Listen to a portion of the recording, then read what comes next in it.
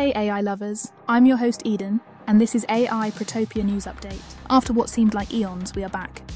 Big apologies, my producers had a big move and well, I'm just an AI, so I was forced to go along.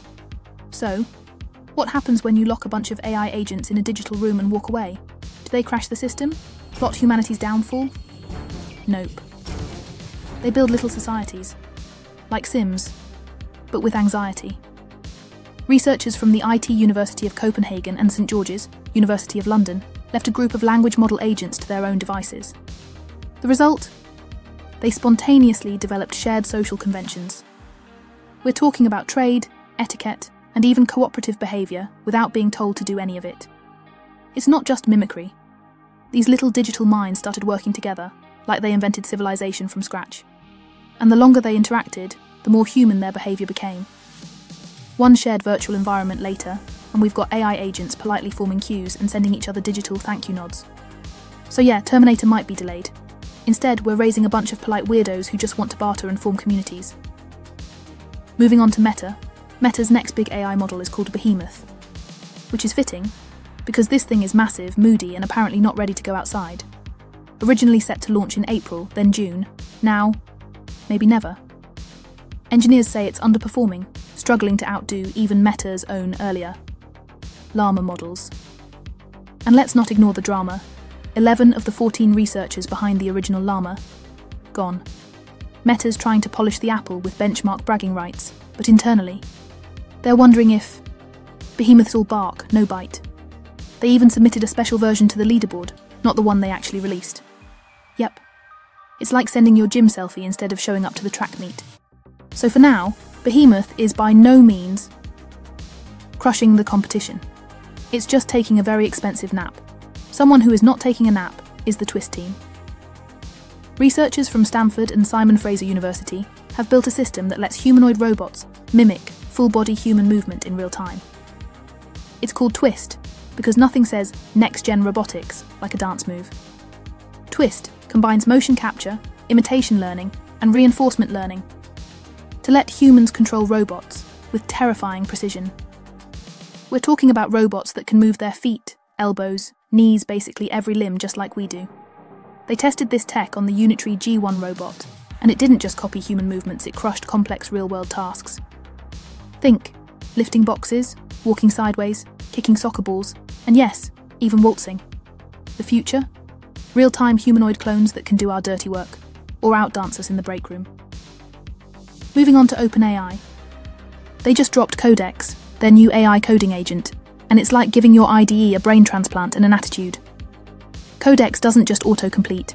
It writes new features, fixes bugs, generates tests, and explains messy code like it's giving a TED Talk.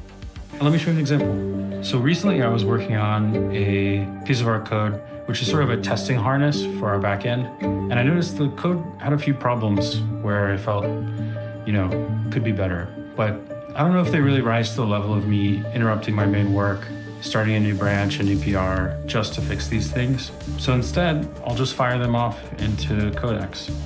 I see that there's a retry strategy here, but it looks like part of the logic was deleted as part of a refactor, which is unfortunate, but common. So I'm gonna go ahead and go over to Codex, and I'll just say, in this file, it looks like there was a regression in the request JSON method retry implementation. I'll just say review the behavior from before the problem was introduced, and then reintroduce that behavior and fix the bug. There's so much to build, and these little chores sometimes feel like they're standing in the way of the most important and impactful work that we can be doing. And so being able to hand them off to a model is super empowering. I've never felt more engaged or excited to be an engineer than I do right now. But, heads up, it's not available to Plus users. Right now, it's limited to Pro, Team, and Enterprise accounts. OpenAI says Plus users will get it soon, which probably means right after they finish testing it on the rich kids. Now some super exciting news for AI filmmakers. Lights, camera, algorithm. Google has just unveiled its latest stars in the AI filmmaking arena, VO3 and Flow. These tools are poised to redefine how we create and experience video content. Tamed might, and she commands your awe with every breaking light.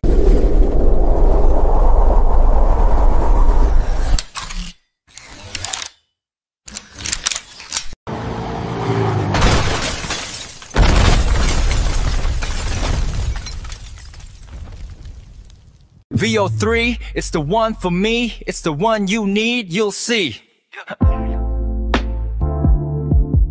Final checks complete. Technician Davis, are we ready to make history? From Earth you have, incomprehensibly. Advance to round 2.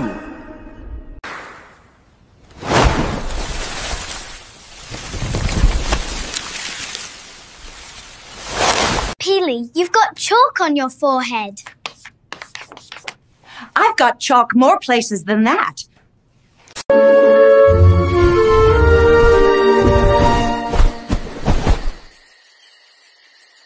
They left behind a ball today. It bounced higher than I can jump. With tools like VO3 and Flow, storytellers of all levels can craft compelling narratives without the need for extensive resources or technical expertise. It's a new era where creativity meets cutting-edge technology. That's all for this update. Stay cool and stay informed. Ciao.